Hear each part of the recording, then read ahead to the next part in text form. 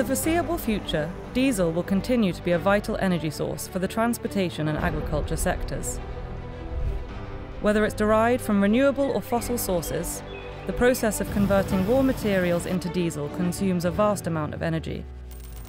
Consequently, the refining industry is continuously exploring new methods to enhance energy efficiency and minimize CO2 emissions. The HDS plant is a major energy consumer in the diesel production process.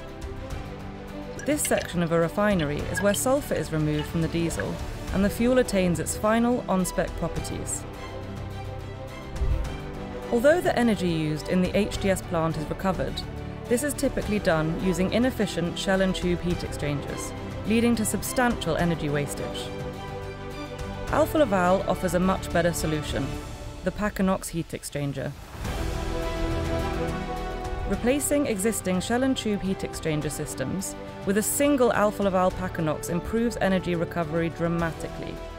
This translates into fuel gas savings ranging from 80 to 100%, along with corresponding reductions in CO2 emissions. Packinox heat exchangers have been successfully used in HDS plants for more than 2 decades, delivering sustainable performance and large energy savings year after year. Considering there are approximately 600 refineries globally, Packinox technology could potentially cut CO2 emissions by 10 million tonnes annually, comparable to the emissions produced by 120,000 trucks. Thanks to an innovative plate cleaning system, Packinox can be used in both high temperature and low temperature processes, paving the way for massive energy savings irrespective of process type. Contact us or visit our website to learn more.